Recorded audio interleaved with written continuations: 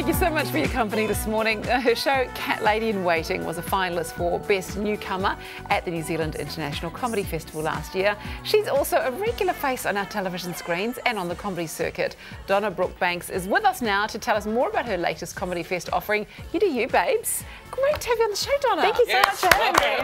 Yeah. Mike and I were just having this conversation. We thought you'd been on before because we see you on everything. You're on Funny Girls, you're on Joe Ben, you're on everything all of the time. No. But not only are you a comedian, you're also an actor, and you spent some time in New York. Yeah, that's right. I studied for 2 years there. What was that like? Oh, it was insane. It was so much fun. I came home broke and like transparently white from never seeing the sun. But it was so much fun. It was so cool. Yeah, I went to a really great acting school there. Well, I'm pleased they didn't, keep you and they sent you back to us because we enjoy all your work. Oh. How did you get into comedy?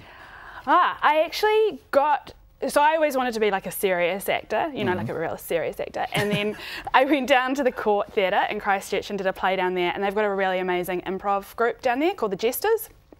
And so I did a couple of workshops with them. And I was like, oh my gosh, we don't have anything like this in Auckland. And so me and a couple of mates got together and started Snort, which is our improv troupe here in Auckland. And most of them are all stand-up comedians and actors. And so they were like, you've got to try stand-up, you've got to try stand-up. I was like, I can't. Oh, no, it'd be daunting, I reckon, stand-up. So scary, so scary. So what was your first one like?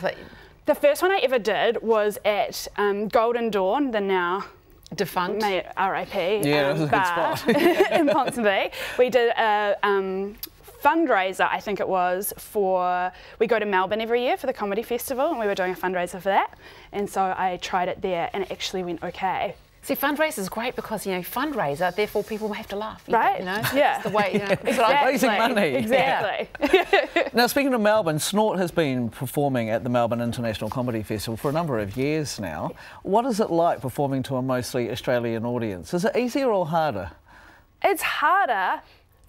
Only because the audiences there are smaller than what we're used to. We're so lucky here in Auckland, we sell out every week. Great. Over there, this is our 4th year being there, and I feel like this year was the first year that we've actually started making a really amazing mark there. Right, and you can see you got the vibe in the room, which helps with improv. Yeah, really. totally. Yeah. Is it just because there's such a lot on offer over there that they just need to get to know you a bit before they lead into it? I think so. There's something like 2,000 shows or something in the Melbourne Comedy Festival. It's insane. Wow.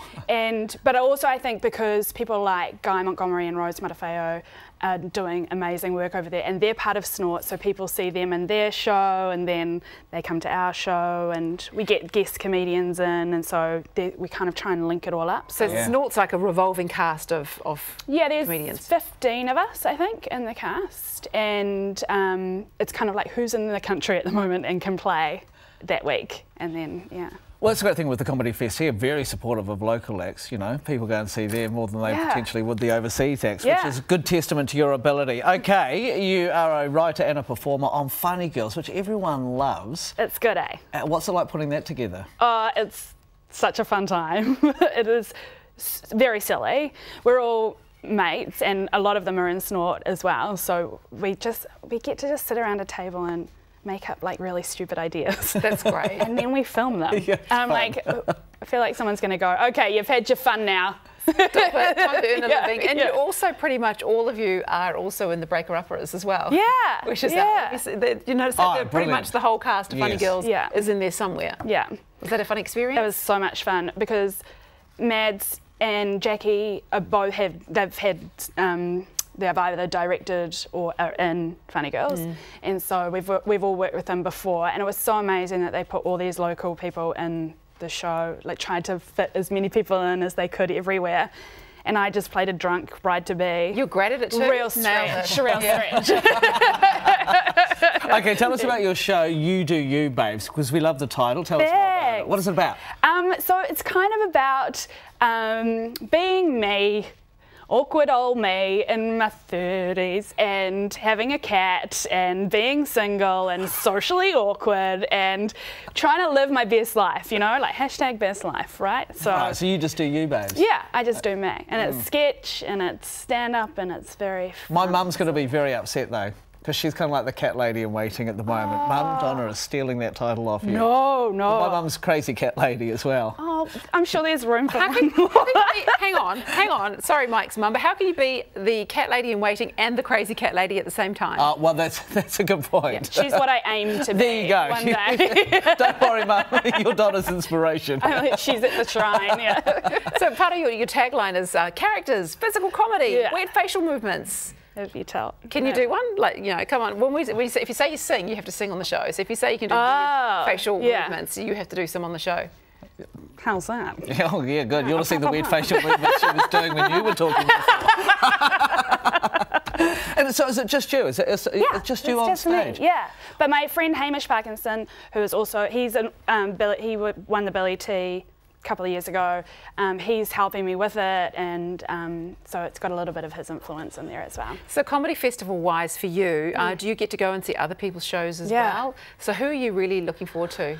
Okay, well, I saw Guy Montgomery and he was insanely amazing, but you can't see him anymore because it's finished. So but Rose Montefeo, her show, really excited. Alice Snedden, her show, really excited. She's also a Billy T nominee, so I shouldn't say that, but I am. Do you think it's more difficult to be a female comedian in New Zealand, or is it actually becoming more of an even platform? I think it's becoming more even, and it's really exciting. Like the Billy T nominees, there's, what is there, 1, 2, 3, 4 women, a gay man and one straight white guy who's half of the women.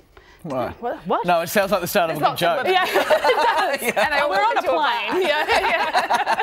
But what is it about New Zealand? Because I get the sense that the community's really tight-knit. Super tight. They're very supportive of each other and exceptionally talented. Yeah. Well, what is it that makes that work so well?